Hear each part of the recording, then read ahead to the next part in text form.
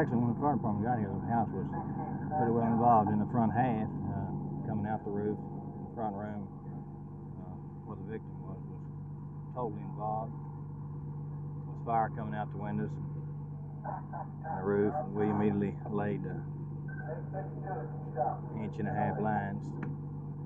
Upon laying the lines, we were notified there was possible victims in the house. We removed one from the back, a crippled man, but was unable to get into the room in the front part of the house due to the intense heat and fire.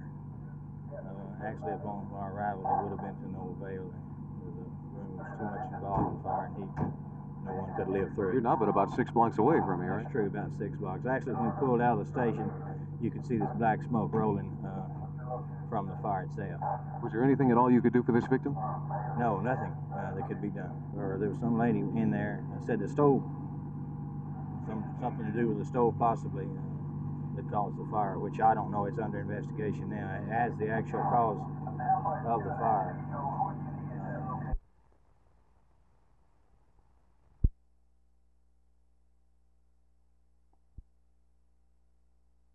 District Judge Fred Harless ruled that the city could go ahead with its proposal to spend $5.5 million on the music hall, saying plaintiffs' attorneys failed to show that a breakdown of costs on the music hall wasn't an official action of the city of Dallas. State Fair President Robert Cullum, who identified himself as being in the grocery business, told the court he had made up the $500,000 figure for proposed spending on the music hall. But Cullum said that figure represented only what he'd like to see spent on the music hall in relationship to the 3-week-long state fair. City Attorney Alex Bickley kept plaintiff's attorney Bob Ewing going back and forth by insisting that Ewing keep to subjects that related to official city actions. Bickley told me after the hearing today that he'd recommend Monday that city councilmen start on the music hall project immediately. I advised city council previously that they could proceed until an injunction was granted, yes. And the situation today is that no injunction has been granted, and apparently the council will go ahead with work. The judge refused to grant a temporary injunction, yes.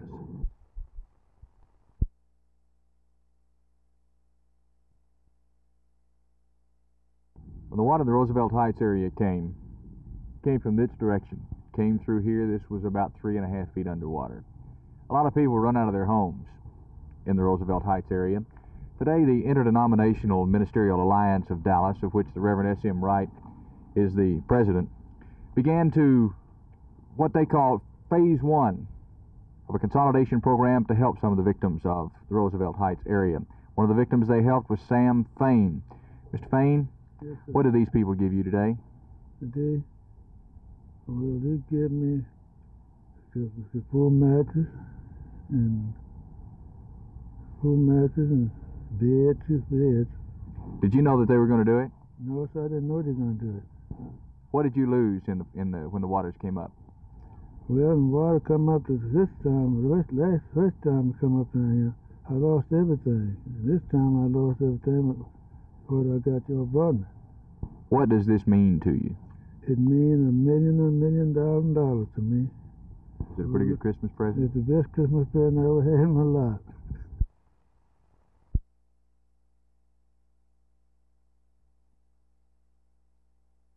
The Rolling Hills Evangelistic Center is presently located at 3909 Reed in Fort Worth.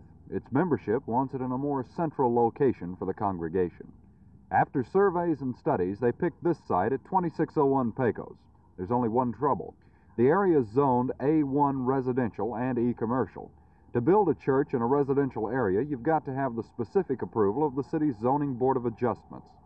After a public hearing, the Adjustments Board decided, in view of neighborhood objections to the project, to turn down the request for a building permit. The church then tried to get the zoning changed to CF, or Community Facilities, but the Fort Worth Zoning Commission turned them down. CF Community Facility zoning allows for things other than a church, such as medical offices, rehabilitation centers, and other things which might be undesirable in the neighborhood. Therefore, I felt that probably if they did want to build a church in the area, that they should build it under the proper zoning of A1 family.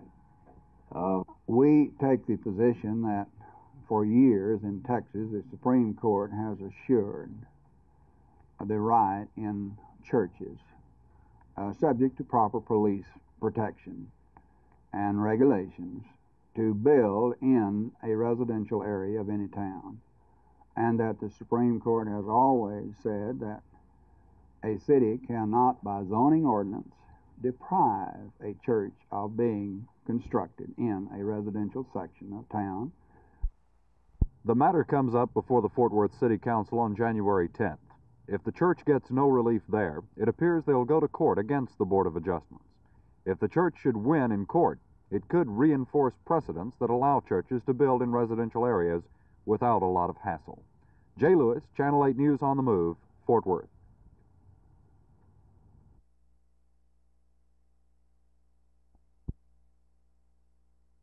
Jackie, you've played a variety of positions on defense, haven't you? Yes, I have.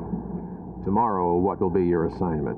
My assignment will be to stay with number 11 wherever he goes most of the night, and mostly support the run on the weak side. I moved to weak side safety to the strong side this week. Now, who's number 11? Number 11, well, I don't know his name, but he's a good receiver, and it's my job to keep up with him all day long. He spit out, I got to go with him, so that'd be my job, biggest job I have, I believe, because he's a great receiver. He's really good, and the quarterback can throw the ball well, so I take care of him. You run up against some pretty good passers and some pretty good receivers in running up this impressive record, though, haven't you? Yes, sir, we have. I think the best pass we ran up against was a guy from Jacksonville, and he had some great receivers, and that gave us a real good, tough go, as you know. It was 18 to 17, that was rough. What do you know about the Gregory Portland defense and the men who will be opposite you? Well, they have a big tackle. He weighs about 230, and he's pretty tough, but I believe with our speed and our line and our backs, I believe we can break pretty quick on them. We hit them before I know it, hit them. Do you think you'll be doing much passing tomorrow, or mostly running? I don't know. I don't really know. Probably if we have to, like in the Brownwood game, we had to, and it came through for us. Well, I'll be blocking on linebackers this week, the defense they run, and it's going to be pretty hard to cut them off because they flow real fast and they're real quick, and that's going to be a big thing for me, is being able to get there quick enough, get off the line, and cut them off. From the films that you have seen, what are your impressions of those Wildcats down there close to Corpus? Oh, they look pretty good to me. Got a lot of desire to win, and I think that's one thing we got on our side is a lot of character, maybe the main thing we have, and we get ready mentally, I believe we'll be able to beat them.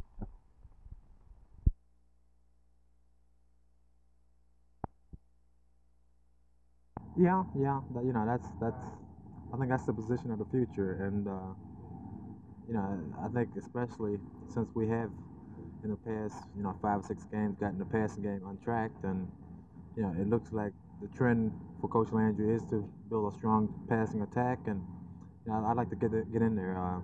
You look at guys like Sanders and the guy in Cincinnati, Qualic out in San Francisco, and all of these guys have real fast wide receivers, guys like Hayes and Allworth. They have Washington out in San Francisco, and these are the ones who are getting double coverage, and that's why Qualic is doing so well this year, I think. And I think Hayes has 4 or 5 or maybe 6 or 7 good years left, and I'd like to get out there while he's still getting double coverage. It'll make my job a lot easier. Is this a campaign that you will go to Coach Landry with during the offseason, perhaps, or have you already? Well, not really. I've joked around with Coach Renfro, but I've found in 3 years, if anything, that you can't campaign for one thing or another. As far as Coach Landry is concerned, he's a man of has pretty strong will, and he has his mind made up. He'll have his mind made up in February, and regardless of what I say or do, he's not going to veer from his path. But it was mentioned last year, and I think last year I was against it because of the circumstances. Hopefully I can do well at running back the remainder of the games, and then I would like to switch to tight end.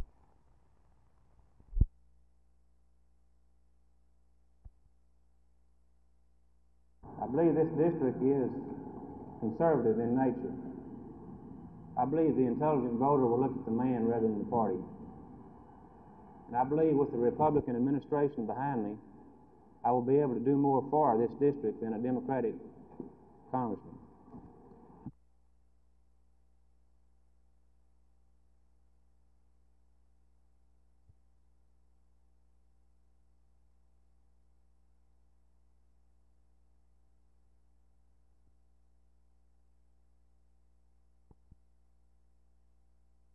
if I win the suit, I believe that any attorney in Dallas County can file for any county or district office, and in the office I'm filing for, Justice of the Peace, any individual within that justice district will be able to file for that office, which I think in a democratic society is the just and proper thing to do. So what you're looking for is an actual abolishment of filing fees altogether?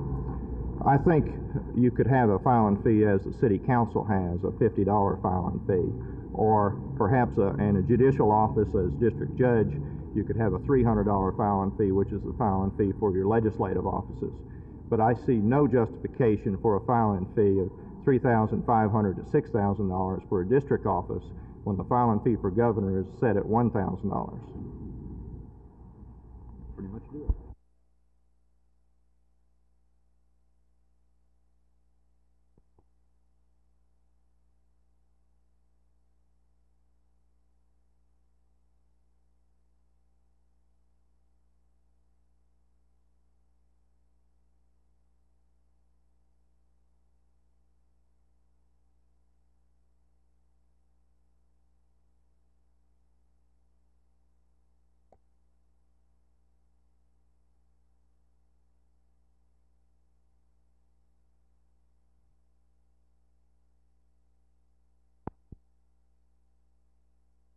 Well, of course, Jerry, anytime you lose 3 in a row like we did, you're disappointed. But we didn't play well enough to win, really. We played well in spots and in spurts, but we really didn't put a complete game together, and this is what we have to do. What are some of the bright spots, the plus factors now? Well, of course, Triplett has played well for us. He shot the basketball pretty well, and he's been on the boards for us. His defense has been spotty. Other than that, we haven't shot the basketball well at all. We've got some kids that shot between 45 and 50% last year that are shooting around 30%. And if we can improve our shooting, why, it'll make us a better basketball team, and I think everything will work out fine. Well, Jerry, certainly we are happy to be in Dallas. We've played SMU now for some 10 or 12 years, and it's been a good series. It's an unusual one. They seem to get us every time here, and we return the favor when they come to Atlanta. I hope this is a trip that we can break the jinx. What type of club are you bringing with you this trip? We have a ball club that individually the boys are going real good as an individual. We don't have the talent, the team that we had like last year. We lost 3 starters. We lost Rich Younkus and Jim Thorne and Tommy Wilson. And there's just no way from this group that we can replace either of those boys. Now we have the other 2 starters back, Peanut Murphy and Frank Samoilo, but we are lacking in the other spots, and we're a real young ball club. And right now we're looking better than we've looked any time since practice started in October. How is your height, Coach? Our height is just average. We're 6'4" and 6'6" at forward. We are 6'6" at center, 6'2" and 6 feet at guards. And when we substitute, we come in with comparable height, about the same for the boy going out as the one coming in.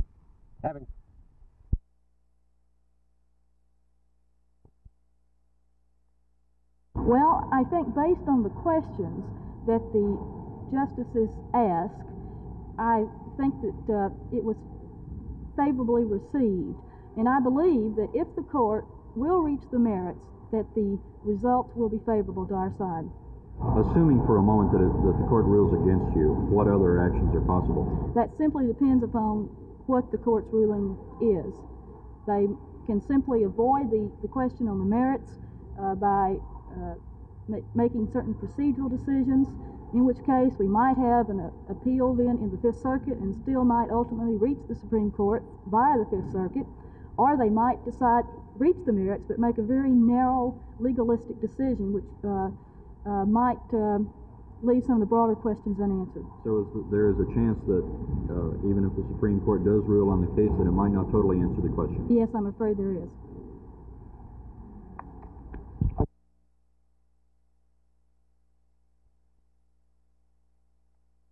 Well, it means a great chance to get with young people. And we over at Fireside Lodge have enjoyed the Christmas spirit so much that we hope that we can bring some of the Christmas spirit with us.